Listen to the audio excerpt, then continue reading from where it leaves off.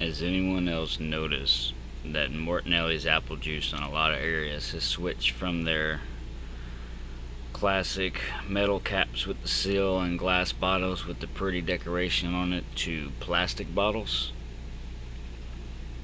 All my life, as far back as I can remember, even being very little, Martinelli's came in glass bottles because it's 100% apple juice. In fact, let's see, where is it at? Does it say it on here? On all the bottles it says, if it'll focus, from US grown fresh apples.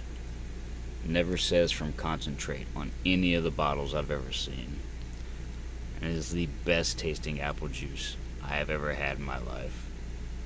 But unfortunately, they decided to put it in plastic bottles. I quit buying it because of that. Because I keep these. I reuse them, I repurpose them, and they're pretty. Look at that.